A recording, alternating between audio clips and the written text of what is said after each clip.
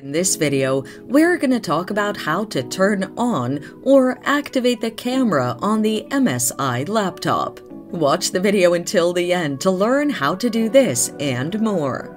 Through the keyboard shortcut. You can use the keyboard shortcut to turn on the camera on an MSI laptop by pressing the commands Fn and F6 together.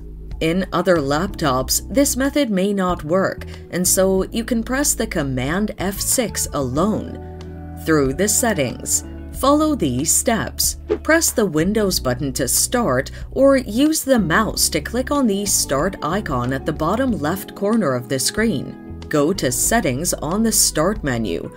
On the Settings, click on Privacy. On the Privacy page, you'll see a camera icon. Double-click on it to launch. On the section titled Allow Camera Access on this device, click Change. Click the toggle button to enable access.